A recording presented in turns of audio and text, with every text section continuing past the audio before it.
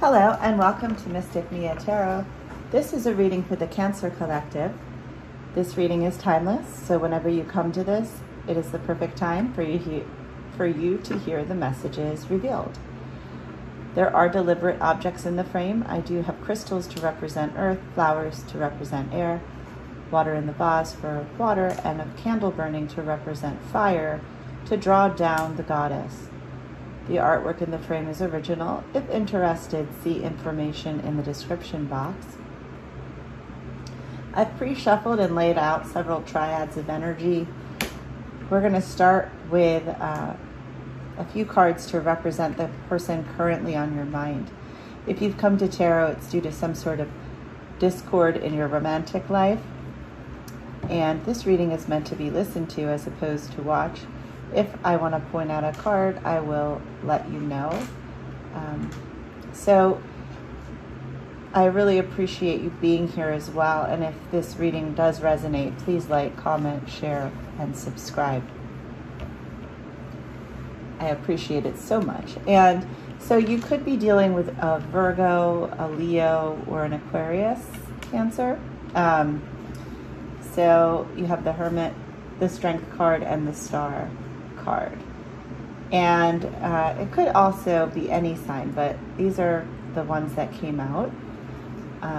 They could also have that placement. It could be like their rising, their moon, or their Venus.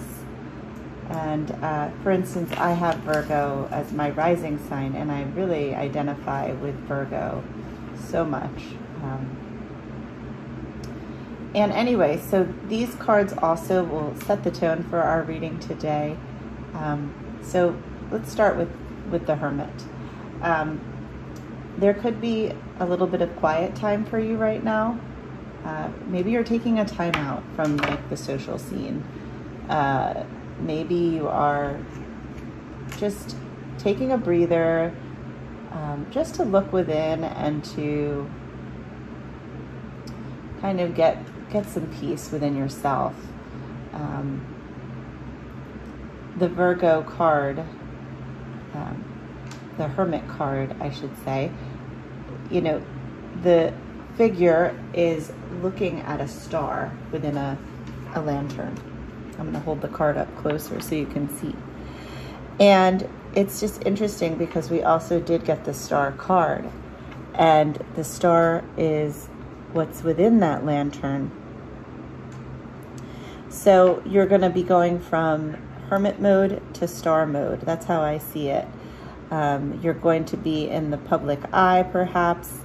You're going to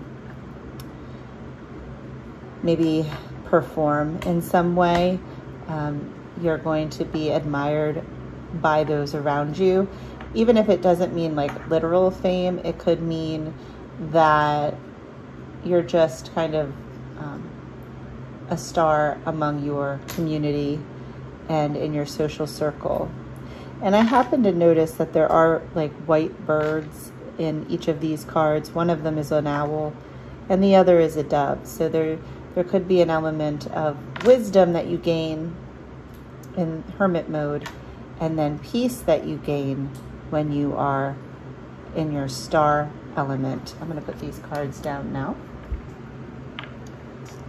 And the Strength card is the card of Leo. And so there could be an element of courage that you are developing right now. In regards to your relationship, I haven't really talked about your actual relationship yet with the person on your mind. But when I see this card, sometimes I feel like this represents a relationship that could stand the test of time. It's got strength and it's got legs. It can also mean that maybe you tame the wild beast within your partner or vice versa. And it can also mean that the relationship is, you know, there's a high level of chemistry, because this card also can represent lust. So those are the cards that are setting the tone for us. And I wasn't getting that much relationship energy right there. I was getting more like inner work that you're doing, Cancer.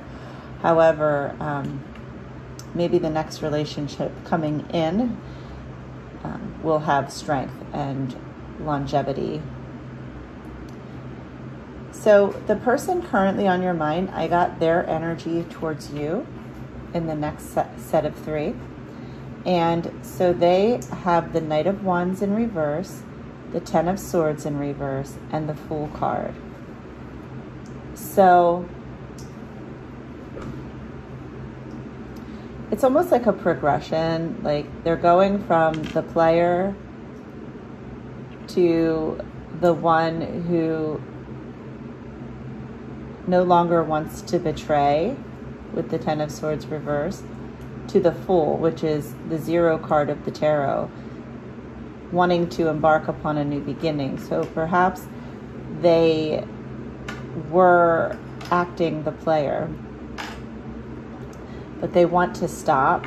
They want to stop betraying you, and they want to embark upon a new adventure with the Fool card and leap off the cliff a little bit recklessly with optimism and, you know, no aversion to the risk involved. Their next actions towards you are the 8 of Cups, the 5 of Cups reverse, and the Queen of Pentacles reverse. This may, like this transition that they're going from, you know, from the player to the Fool, perhaps they need to walk away for a time in order to release any lingering past hurt. Very nice. Awesome. With the 5 of Cups in reverse. So like they may have been hurt in the past and they really need to walk away, just to kind of, maybe they are in that hermit mode. They need to walk away in order to process and release the grief from the past, because they feel a bit unstable with the Queen of Pentacles reverse in regards to this connection. Your energy toward them is the 8 of Swords, the 5 of Swords reverse, and the Emperor reverse. So you feel like this person keeps himself in a self-imposed prison with the 8 of Swords, that they, you know, don't want to open up perhaps emotionally to you. You also feel like they avoid conflict with the 5 of Swords in reverse. Perhaps they keep themselves walled off in order to avoid conflict, in order to avoid vulnerability. And you feel like they are excessively controlling the Emperor reverse to the point of being a tyrant, and there could be some power struggles going on between you. All right, we're going to get the outcome of this energetic cycle of energy with my Necronomicon deck. So I'm just going to pull 3 more cards to see the outcome, and we'll say it's by the next full moon, which is about 2 weeks out.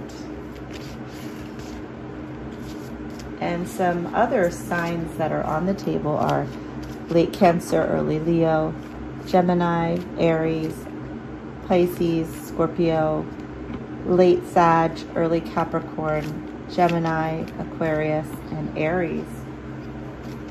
So a couple repeating signs there. So what is the outcome between Cancer and the person on their mind by the next full moon?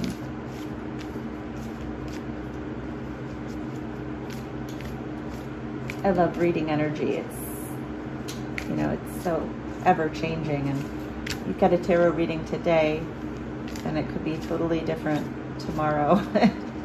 So interesting, but somehow tarot just resonates so much when you find the right reading. So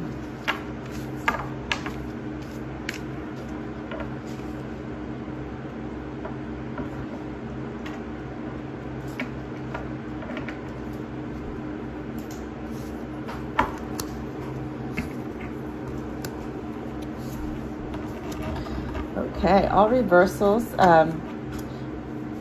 So we got the Justice card. In this deck, it's called Guilt/Truth, and it's a mirror, and it's in reverse. So there could be some injustice, and there could also be some sort of delay with the Ace of Wands in reverse, a delay to this passionate new beginning. If you are coming back together, it could be delayed.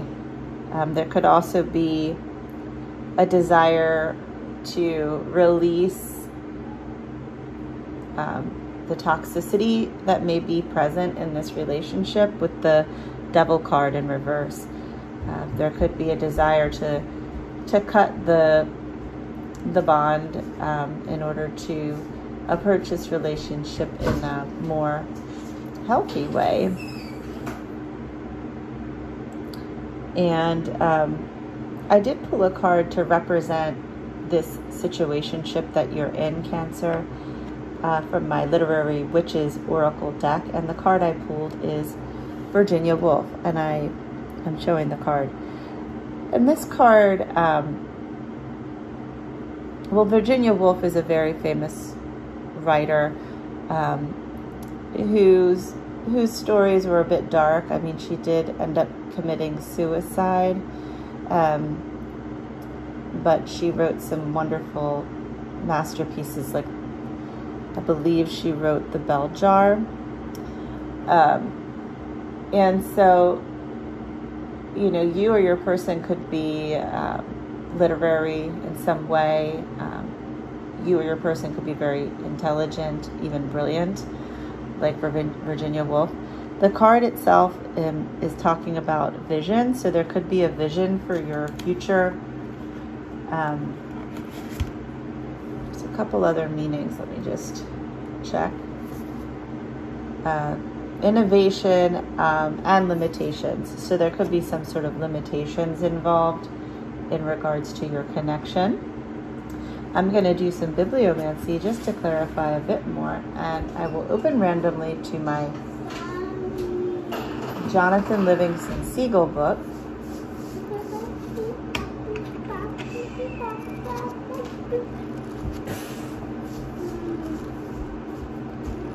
Please quiet your mind and think of a question regarding the person on your mind.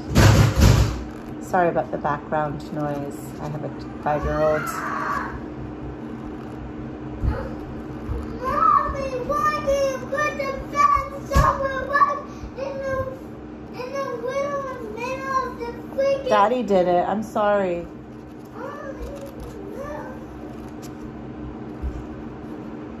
Please quiet your mind, Cancer. Sorry about that.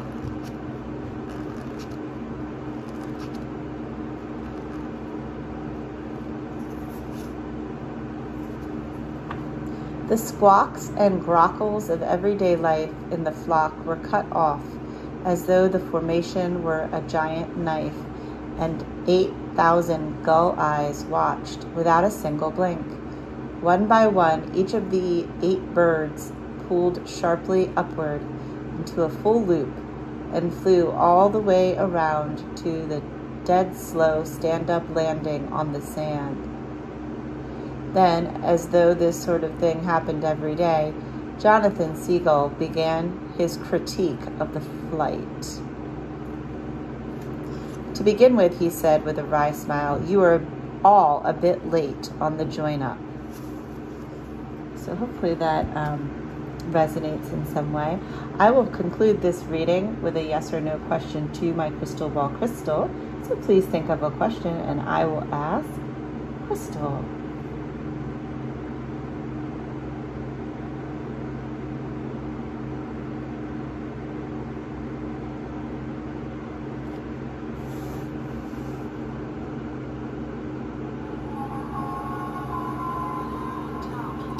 Very doubtful. Well, anyway, Cancer, thank you so much for being here. I love you. I love Cancers so much. They're just the best people. All my friends are Cancers. So anyway, thank you for being here. And until the next reading, may the source be with you.